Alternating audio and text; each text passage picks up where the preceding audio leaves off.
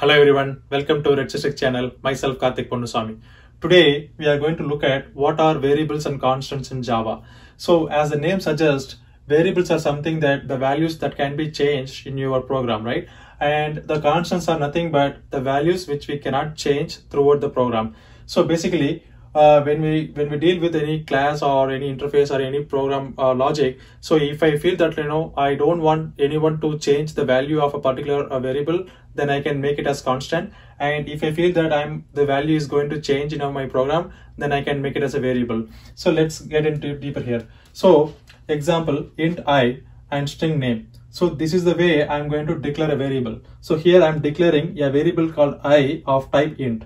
And similarly, I am declaring a variable called name of type string. So how does it looks like in the real-time memory? So all the variables are stored in a stack memory, right? So stack is nothing but internal memory which has, so stack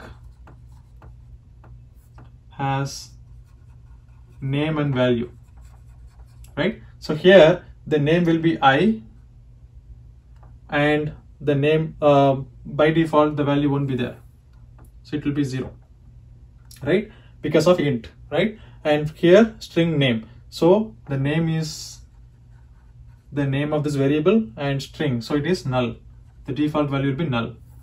Okay, so this is how I'm going to declare a variable, right? And similarly, I want to assign the value to this particular variable, right? So that is called assignment. So here I'm saying I equal to 10. So what does it mean? I am going to assign the value of 10 to this variable I. So initially I have I equal to 0. Now I'm going to make it to I equal to 10. So now instead of 0, it is going to change it to 10. Okay. Similarly, the name variable is equal to ABC, right? So here I am going to assign ABC as a string value to this variable name. So instead of null, I am going to say ABC. So here the value got changed from 0 to 10 and similarly from null to ABC, which means that I'm able to change the value of a particular variable. So this is called variable. And here I have another way of writing a variable declaration saying int j equal to 5 in a single line. So I'm combining declaration plus assignment over here. So here I'm combining declaration plus assignment. So when this line gets executed, int j equal to 5, it says j equal to 5. So this is how it stores the value in the stack memory.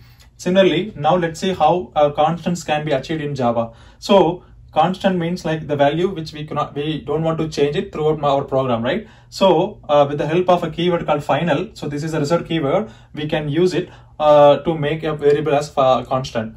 So if I say final int k equal to 100, so how does it looks like? So k is the variable name, so name is the k, right, of type int, and which is of type which we declared as final, right? So here I assign it as 100, right? So this line get executed here, right? So final int k equal to 100 means k equal to 100. Now if I say k equal to 200, so when it tries to change this value from 100 to 200, it is not going to allow because we make this as final. So this line is going to throw compile time error.